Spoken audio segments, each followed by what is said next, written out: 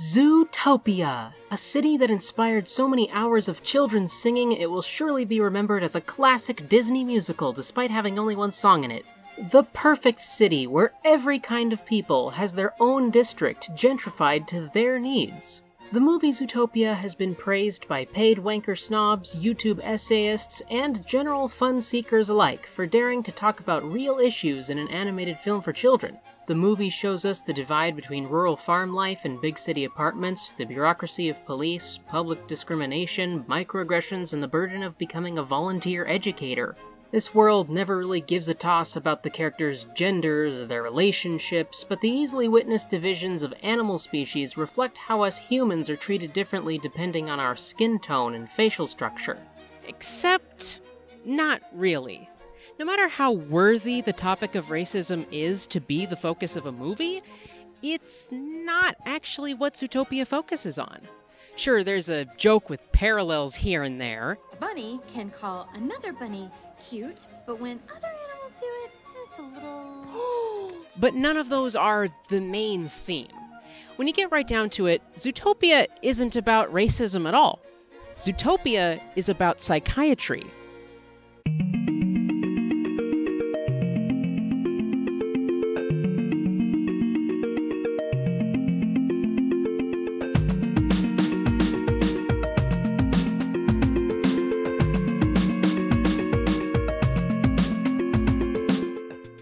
Zootopia is a 2016 animated film set in a world where humans have either gone extinct or never existed, where in our place various other animals have developed sapience and a society with infrastructure very similar to our own. The story follows our bunny protagonist, Judy Hopps. Everyone's name is a pun. Please start the process of getting over it now. Judy Hopps, a small-town crack farmer with dreams of moving to the big city to become a tool of the capitalist bourgeois and enemy of the people. Assuming this isn't the very first video essay you've ever seen, you're probably expecting a summary of the plot from start to finish to get people who didn't see the movie up to speed, followed by the essay part of the video essay. Yeah, that isn't going to work here. Zootopia isn't a movie that empties its depth on the first viewing. Its foreshadowing is indirect, and it doesn't show its hand until the main twist, and hardly even then. That's where we have to start for this to make any sense. This part of Zootopia is a mystery story. A small number of animals are tearing up their neighbors' faces, or as the movie calls it, going savage, alluding to the fact that they drop down on all fours like the regular animals we have in real life. It's Judy's job to prove herself as a detective by finding out why this is happening. The plot twist reveals that it's happening because of a conspiracy to intentionally drug people into a violent state. Not just random people, but a specific minority. The target is animal species that are historically predators. The purpose of this effort is to sow the seeds of public prejudice against all people in that category and leverage that prejudice to establish a political hierarchy with prey species in charge and predators under surveillance. Did I mention this is an animated movie for children? To understand how this reflects the system of oppression through psychiatry, we first need to define what psychiatry is, and more specifically, bio-psychiatry. Not to be confused with psychology, the study of the mind, the definition of psychiatry is the diagnosis and treatment of mental disorders. With that definition comes a lot of assumptions, like the assumption that the things we're treating are in fact disorders, that we should treat them, at least in some cases, and so on and so forth. Biopsychiatry refers to an assertion used to justify psychiatry, the assertion that every phenomenon which the psychiatric system claims as a disorder under its domain is a biological brain disease. It may have something to do with biology. This assertion is most commonly made about depression or hearing voices, but ultimately it extends to every psychiatric diagnosis, including cultural identities like transgender, autistic, and asexual, which, as someone who is all three of those things, I would hope we already agree aren't diseases needing to be cured. Proponents of biopsychiatry assert that all instances of depression are caused solely by chemical imbalances in the brain. And this assertion has some serious problems, which we address more in depth in our video about 13 Reasons Why. For Zootopia's sake, I'm going to focus on the assertion that everyone who hears voices has a biological brain disease called schizophrenia, as it's one often used as a scapegoat for violence. One problem with bio-psychiatry for hearing voices is that there's no evidence for it. There's no blood test for schizophrenia, and brain scans can only show correlation with other brain scans that we don't understand the implications of either. People who hear voices may have higher rates of depression, anxiety, etc., but that could easily be attributed to the fact that people who hear voices face higher rates of violence and abuse and 100 other kinds of discrimination. This is one of the reasons I describe psychiatry as pseudoscience, because as soon as we find a specific, testable, biological cause for a psychiatric issue, as we have, for example, with Alzheimer's disease, the study of that issue is immediately taken up by neuroscientists and biologists, and it ceases to be in the domain of psychiatry. Another problem is that there shouldn't be a blood test for schizophrenia, because in our present cultural climate, that would be fuel for eugenics. And in case you're unclear as to why eugenics is bad, we shouldn't try to get rid of voice hearers because their existence doesn't actually harm anyone. The Hearing Voices Network has done great work in Europe, and to a lesser extent the United States, spreading the message that people who hear voices don't necessarily need a psychiatric intervention, that they can instead learn to work with their voices in a way that's benign or even beneficial. You may have a helpful voice in your head right now asking why you're 6 minutes into a video about Zootopia, and only half that time has been spent talking about Zootopia. Well, voice in your head, let me fix that for you. I'm not a furry, though.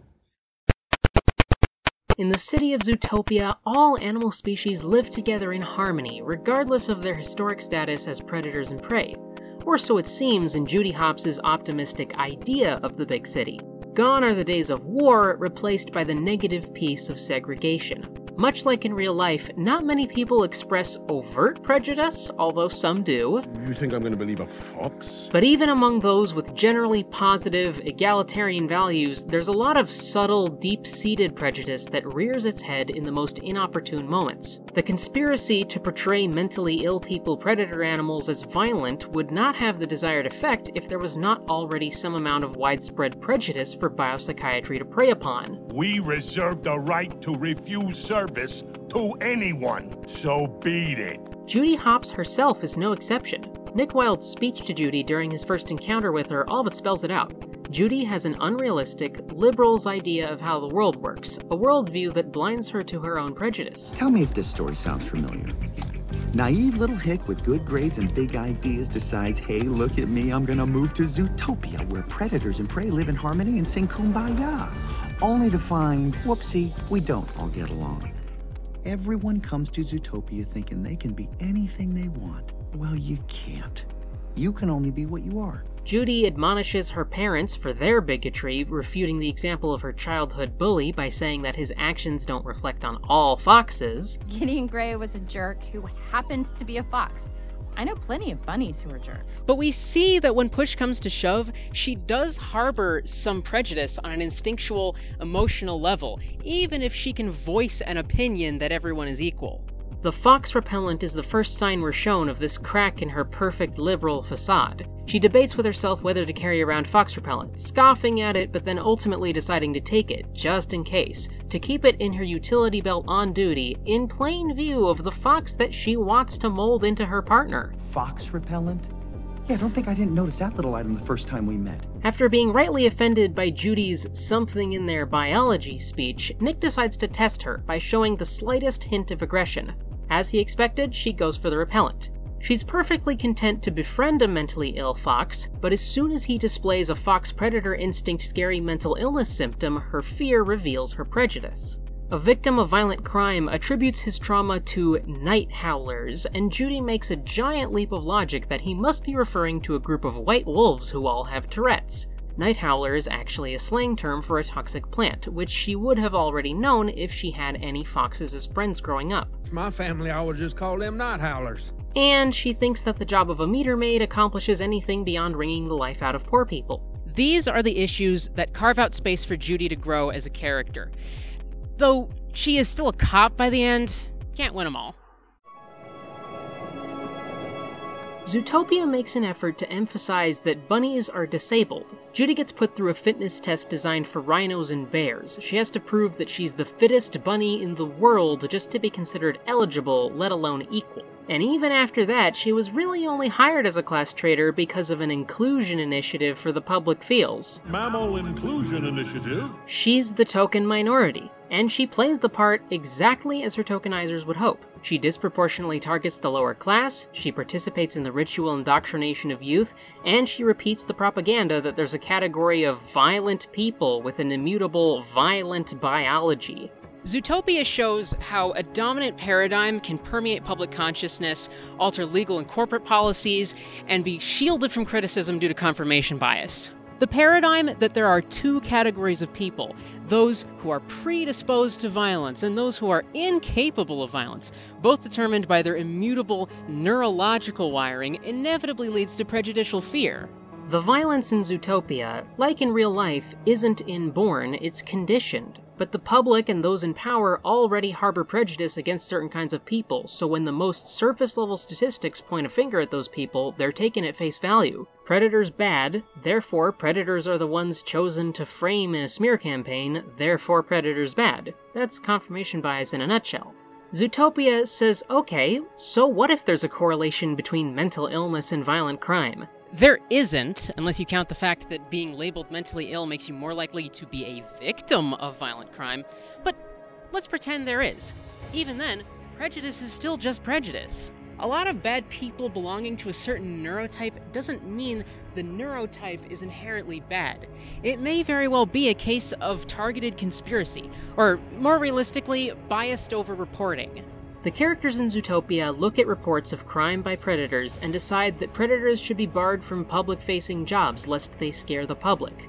Real-life politicians and lobbyists look at reports of crime by mentally ill people and argue that mentally ill people should be barred from voting, and medical care, and self-defense, lest they become a danger to themselves or others. What all of these people are missing is that the facts were made up by people with an agenda.